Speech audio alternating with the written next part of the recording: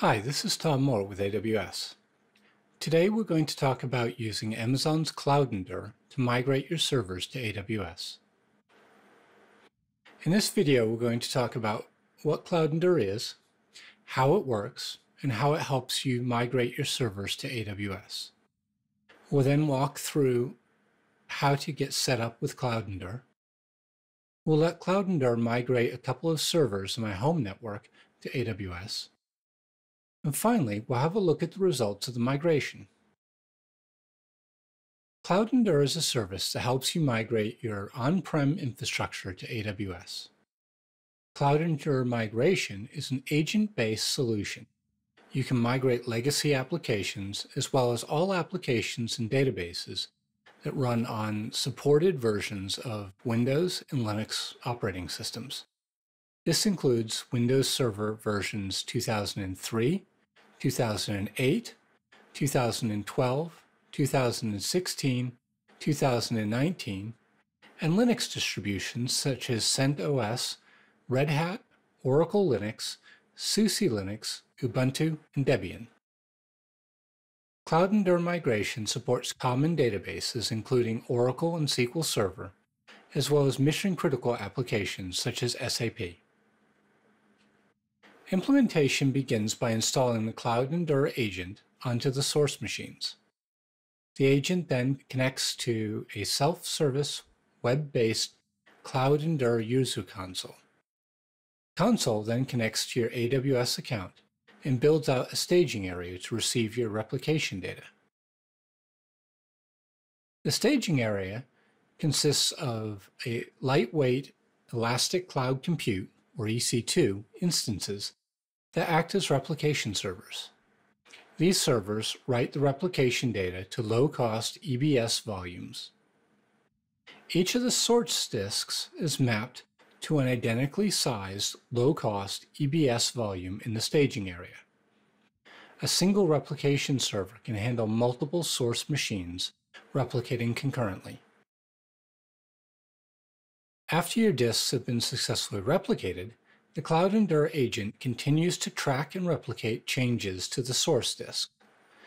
This happens with continuous asynchronous block-level replication, which allows replication of any applications that are running on supported x86-based operating systems.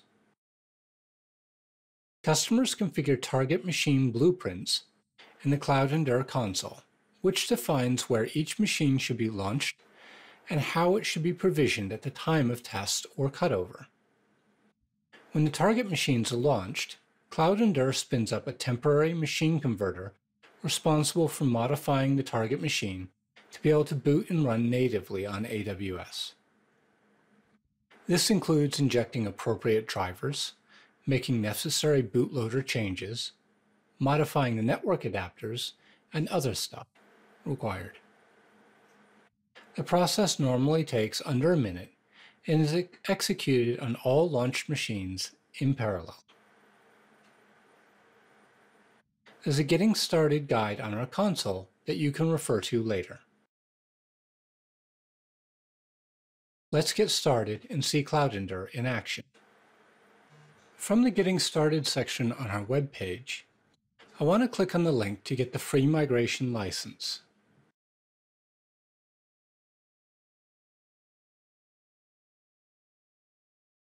From here, I can sign up for a CloudEndure migration license. I can do this by entering my email address and creating a password. Remember to make the password a strong password.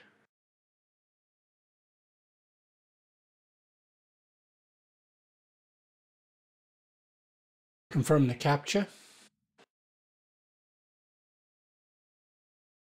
and click Continue.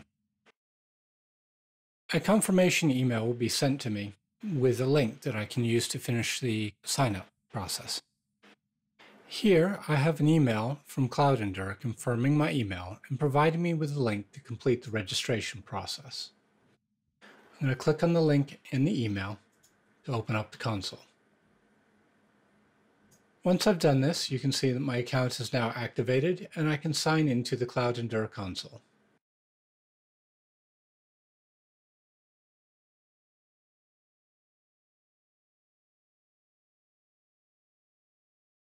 Once in the console, my next task is to set up the replication project for my servers. Click here to add a new replication project. I'm going to give my project a name.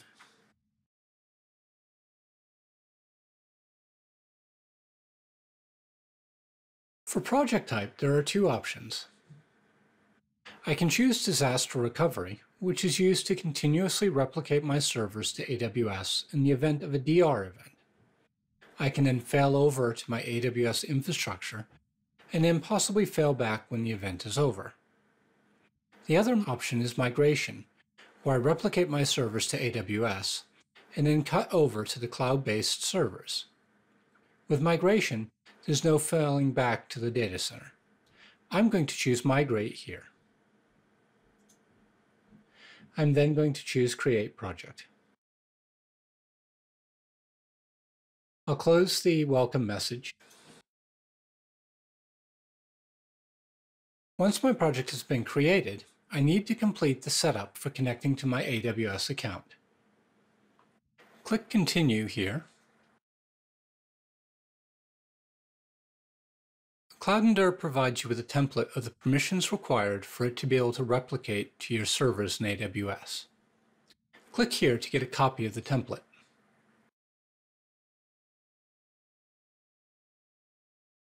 Next, we're going to have to set up an IAM user and a policy for CloudEndure to use.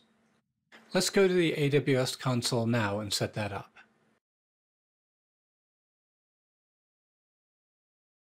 I'm going to select the Identity and Access Management, or IAM service.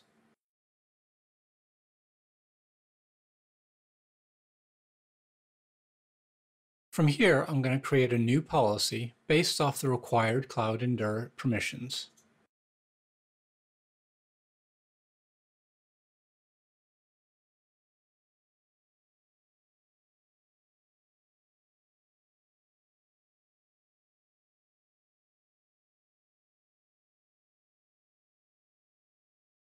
And I will give the policy a name.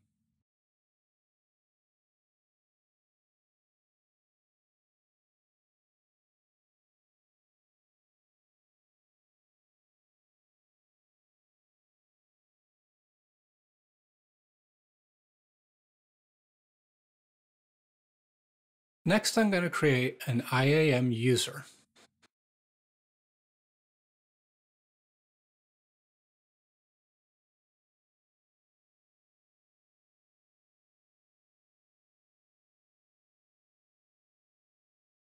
I'm going to select the option for programmatic access only, because this user doesn't have to log into the AWS console.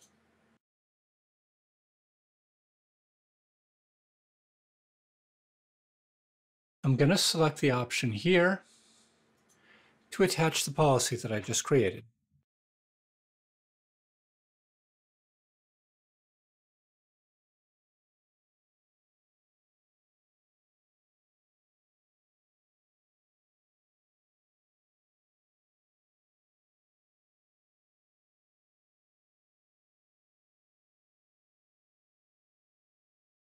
The next thing I need to do is copy the access key and the secret key so that I can use them in CloudEndure.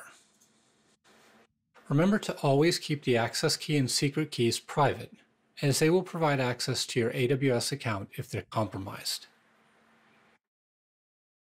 Next, I'm going to go back to the CloudEndure console and enter in the values.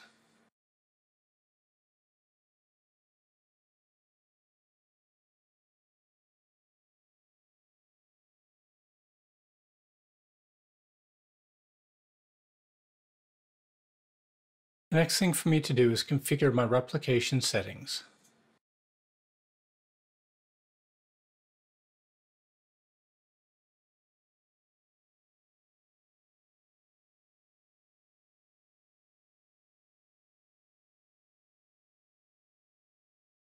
I'm going to leave all the other settings as default and click Save Replication Settings.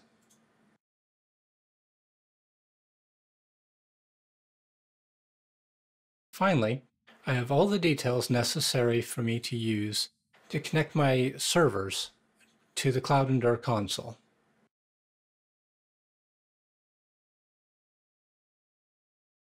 I'm going to note the installation commands for both Windows and Linux for later use, as well as recording a copy of my agent installation token, which will help the agent connect to the particular instance of the CloudEndure console and allow me to do replication. The next thing for me to do is to install the agent onto the machines that I want to migrate. I've logged into a Windows Server 2019 test server, and I'll install the agent now.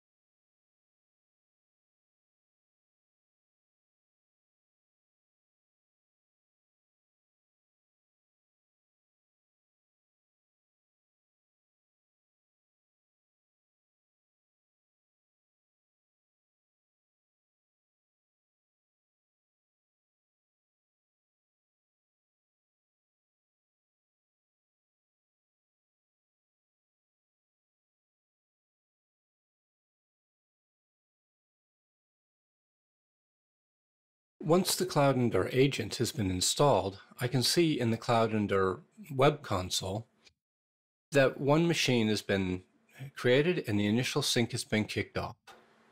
I can monitor the progress here in the Machines window. I'm going to allow this to continue its process and set up the initial synchronization of my server. After a while, I can see that CloudEndure has successfully replicated my machine to my account. I can see here that one of my machines requires my attention. Looking at my machines, I can see that continuous data replication has been enabled and that the initial snapshot of my machine has been published. However, this machine is flagged as having never been tested.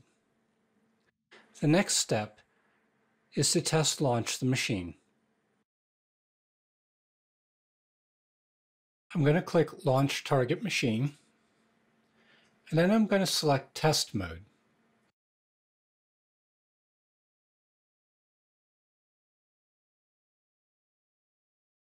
I can see here a warning indicating that I'm going to launch a test machine into my AWS Service Console. I'm going to click Continue.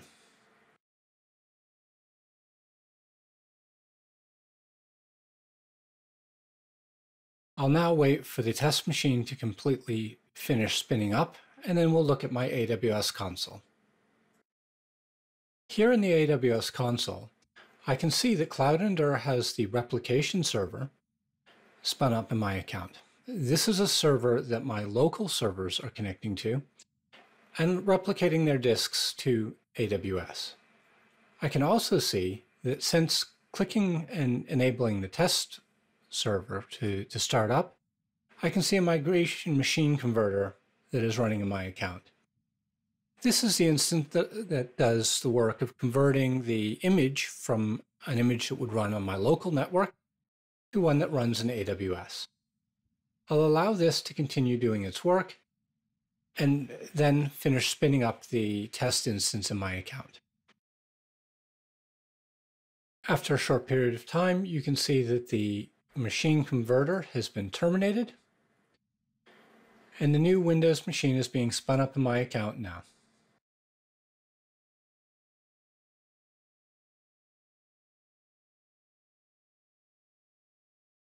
Once this machine passes its status checks, we should be able to log in and see the machine in action. Now that the replication is completed, I can see here I have a Windows instance that is running, along with a public IP address and a public DNS. I'm going to copy the address and bring up Remote Desktop to make my connection to the server. I'll type in the password that I used on the machine when it was running locally.